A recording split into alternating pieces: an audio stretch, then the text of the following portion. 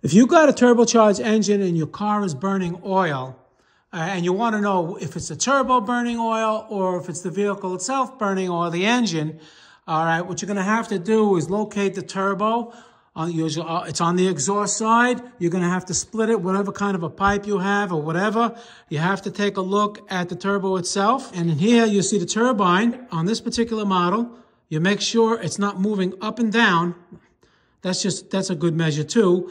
And you see over here, there's no wetness of oil. Okay, if there's wetness over here, black, wet, then you know the turbo is burning oil. The engine could be burning oil too, but they don't usually both burn oil at the same time. So in this one, even though it's a little sooty and everything, the engine is the one burning the oil, not the turbo. Because the turbo, how does the oil get in there? They're oil cooled. Oil cooled, this one is oil cooled and water cooled.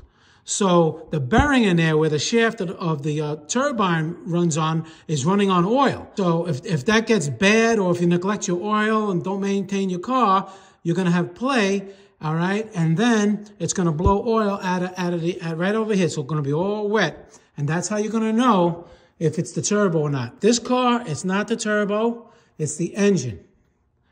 All right? Now you know.